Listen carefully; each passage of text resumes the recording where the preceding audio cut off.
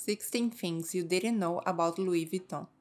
Welcome to Luxify. We talk about fashion, travel, money, and basically all the best things life has to offer. Welcome to our video listing the 16 things you didn't know about Louis Vuitton. Louis Vuitton is a French fashion house and luxury goods company founded in 1854 by Louis Vuitton. The iconic LV monogram is one of the most recognizable monograms in the world. It appears in most of its products, ranging from luxury trunks and leather goods to ready-to-wear shoes, watches, jewelry, accessories, sunglasses, and books. Louis Vuitton is one of the world's leading international fashion houses. It sells its products through boutiques, high-end department stores, and e-commerce. From 2006 to 2012, Louis Vuitton was named the world's most valuable luxury brand. In 2020, they had a reported revenue of 17 billion. The company operates in 50 countries with more than 460 stores worldwide. So, without further ado, here are 16 things you didn't know about Louis Vuitton. If you are new here, welcome. Be sure to subscribe and follow us on Instagram @luxify.com. Number 16. Louis Vuitton began his career as a trunk maker when he was 16 years old. At 16 years old, Louis Vuitton left his hometown and moved to Paris, where he got the opportunity to work at the successful box-making and packing workshop of Monsieur Maréchal. Quickly, Louis gained a reputation as being one of the best in this field.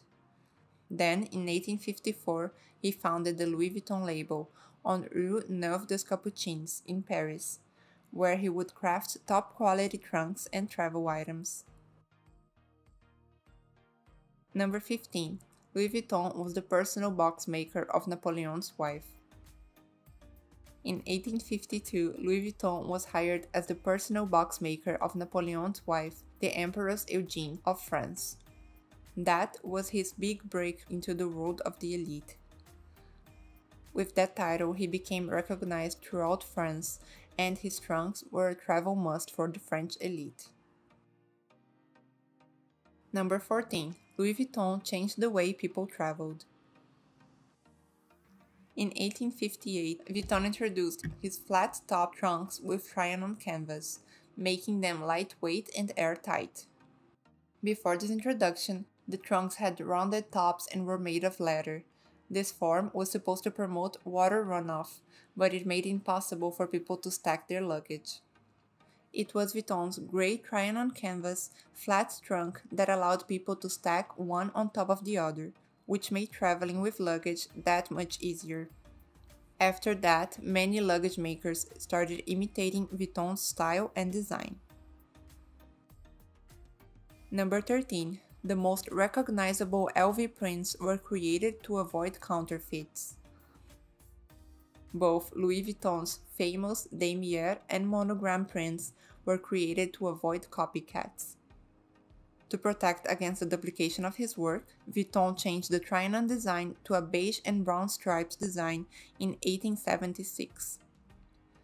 By 1885, the company opened its first store in London on Oxford Street, and soon thereafter, due to the continuing imitation of his look, in 1888, Vuitton created the damier canvas pattern, which bore a logo that translates into L. Vuitton registered trademark.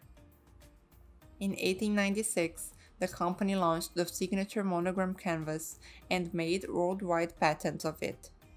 Its graphic symbols, including quarterfoils and flowers, as well as the LV monogram, were based on the trend of using Japanese mon design in the late Victorian era. The patents later proved to be successful in stopping counterfeiting. Number 12. Louis Vuitton created a lock that no one could pick. Along with other innovations, such as the waterproof luggage made out of canvas, foldable bags, and made-to-order luggage customized for his clients, the brand also developed a lock that no one could pick for their trunks. In 1896, George Vuitton, son of Louis Vuitton, patented a single lock system with 2 spring buckles. The efficiency was undisputed. George was so confident with the quality of the lock that he publicly challenged famed escape artist and illusionist Harry Houdini to break out of a locked Louis Vuitton trunk. Unfortunately for us, history does not record Houdini's response. The lock system is still used by the company today. Number 11. Louis Vuitton started selling handbags in the 1900s. Throughout the 1900s, Louis Vuitton really expanded their business, as they started introducing bags next to their famous trunks. One of the first bags ever designed was the big travel bag, the Keepall, in 1930, followed by the Speedy in 1932. Bags like the Noé, Alma, and the Papillon followed, and are still iconic to this day. Number 10. The Mini Speedy was designed for Audrey Hepburn. The Speedy was originally launched in 1932 as a travel bag. It was a phone call from Audrey Hepburn that gave this bag the iconic form and size we know today. Audrey requested Louis Vuitton to custom make a Mini Speedy for her, so it would be more befitting for everyday use. If you are enjoying this video so far, we strongly recommend you to subscribe to our channel, so we can continue to bring you the best content about fashion and luxury living. Number 9. The Alma was originally custom designed for Coco Chanel herself. Another of the most popular Louis Vuitton bags, the Alma has been one of the most sought-after luxury handbags for dozens of years now. Don't you remember the one that Serena carried? Dazzling its clientele with its chic, stylish, and sophisticated look and feel, the Alma found its way to the wardrobes of many celebrities. So much so that this was the only bag Coco Chanel ever carried other than the ones of her own creation. Number 8. Louis Vuitton merged with the champagne producer Moet Hennessy in 1987. Moet Chandon and Hennessy, leading manufacturers of champagne and cognac, merged with Louis Vuitton to form the luxury goods conglomerate LVMH. LVMH controls around 60 subsidiaries that each manage a small number of prestigious brands, 75 in total. These include Christian Dior, Givenchy, Marc Jacobs, Stella McCartney, Loro Piana, Kenzo, Celine, Fenty, Princess Yachts, Bulgari, and Tiffany & Co. The subsidiaries are often managed independently, under the umbrellas of 6 branches: Fashion Group, Wines and Spirits, Perfumes and Cosmetics, Watches and Jewelry, Selective Distribution, and other activities.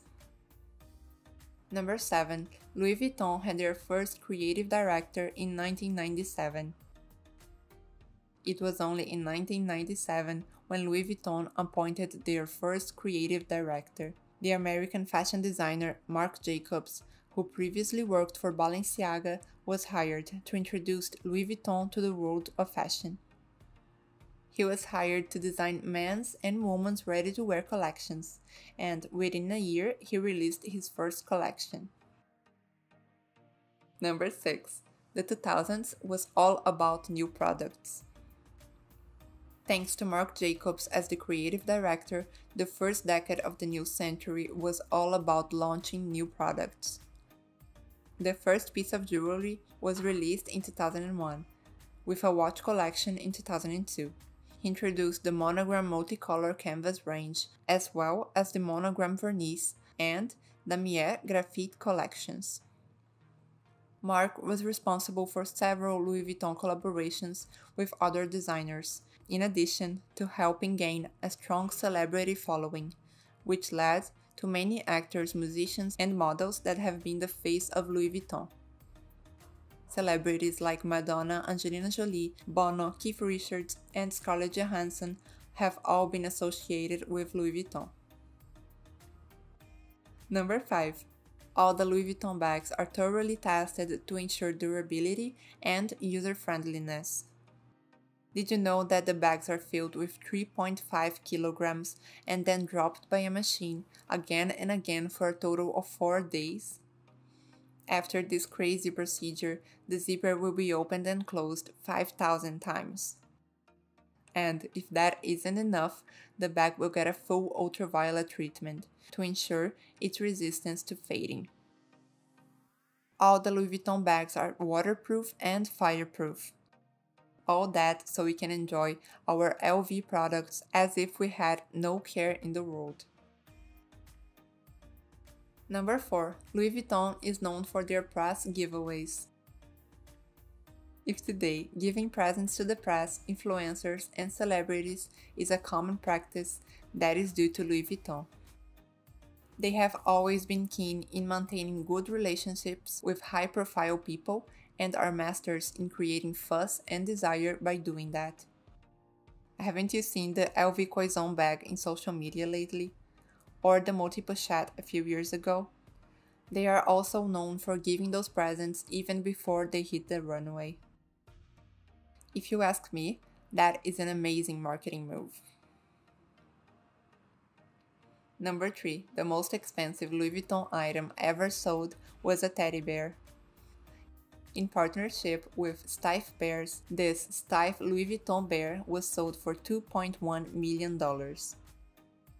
Steiff bears are known to be the most expensive bears in the world. According to the Guinness Book of Records, the most expensive teddy bear ever sold was this one in the year 2000 in Monaco. This brand sells the most collectible bears in the world. Can you imagine paying $2 million for a teddy bear? Number 2.